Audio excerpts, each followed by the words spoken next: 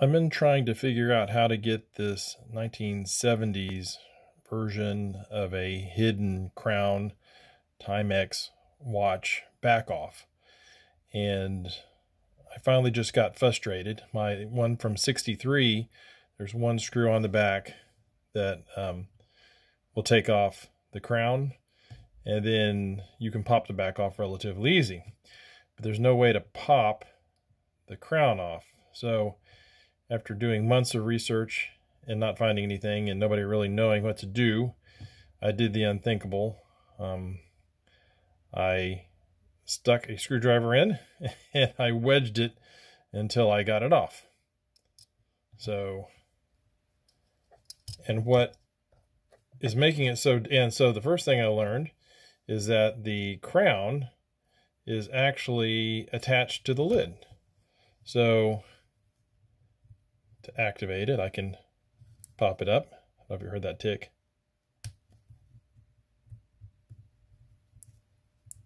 Tick, tick. So the mechanism is all one piece for the crown. Then what it does is it pushes into this little guy here, and when it's up, it doesn't have current going through it, and that's very common with the electric Timex watches. And when it's down, current goes through it and the pendulum should work. So what I found interesting about this model that the 63 didn't have is that they tried to make an auto start mechanism. So the 63, the way you get it to run is you put in your battery and you kind of give it a twist back and forth, and it will run. So what they've done on this model, and I'm sorry, here comes the shaky video.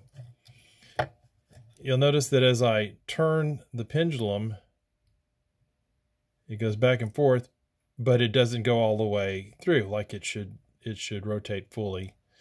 And what it's doing is it's hitting a stop right here. Turn that sideways so you can see it. It's hitting a stop. So when the crown is up, this hits the stop and it won't go all the way back through. Now you say, now how is that an auto start mechanism?